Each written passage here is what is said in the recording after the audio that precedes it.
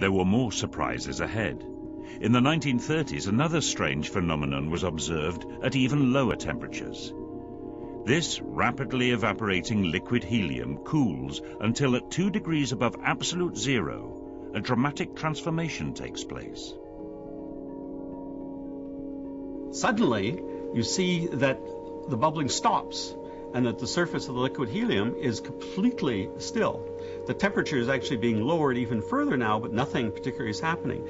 Well, this is really one of the great phenomena in 20th century physics.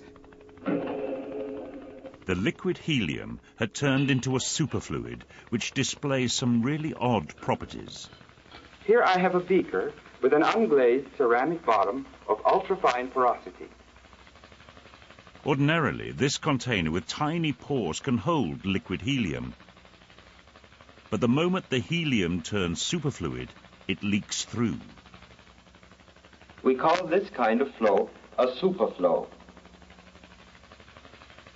Superfluid helium can do things we might have believed impossible.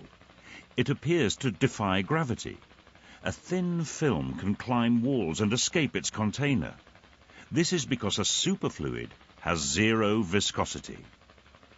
It can even produce a frictionless fountain, one that never stops flowing.